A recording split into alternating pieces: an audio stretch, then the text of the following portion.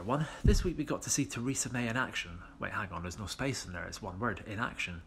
This week we saw inaction from Theresa May, a lack of action or persuasion, the amount of productive work you'd normally more associate with a Mediterranean country on a hot afternoon. Even she knows the Brexit bill is dreadful, but her advisors think that by promoting it alongside Jeremy Corbyn on the BBC, it might seem more palatable, like a prawn sandwich that's somehow past its sell-by date but it kind of smells okay. The Brexit bill will be coming to Parliament though, and some Remainers are promoting it with the excitement level you'd expect if Led Zeppelin or the Smiths were getting back together, whereas the bill itself is more like a knockoff tribute band you'd see on the ferry back from Zeebrugge, or a get-together of 1970s chart toppers The Brotherhood of Man, except that not a lot of backbenchers will be, quote, saving their kisses for May. Currently, there's 100 backbench government MPs voting against it. The government science minister just resigned from the cabinet in order to vocalise his objection to it.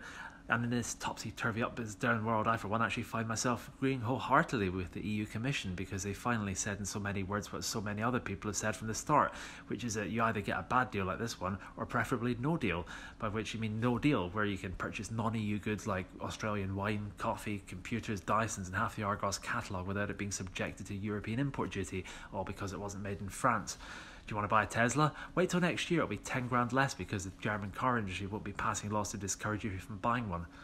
Whilst the continent would dearly love to rename Ireland West Flanders, it stands that by this time next year it'll be pretty much the same as it is, because no one in Dublin or London is proposing actually building a wall.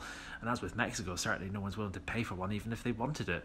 If that means there's different rules on either side of the land border, then it would mean it's exactly the same as it currently is, with wildly different levels of taxation, business rules, different currencies, not to mention a sudden break between metric and miles per hour that does little to help anyone, other than those wanting to give a misleading 0 to 60 time for their car quoted in kilometres. It seems that British companies might just have to start trading with the EU without getting a say on the rules of the game. You know, it's the same torturous position that companies like Apple, Google, Toyota and Samsung have to live with daily, and they're pretty poor.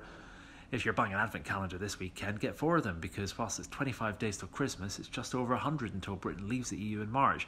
By a combination of blind incompetence and parliamentary procedure that makes it impossible to legislate for a new referendum in time, nor rewrite a deal, we're going to be going WTO, by which I mean either World Trade Organization or, quote, without the obstructionists.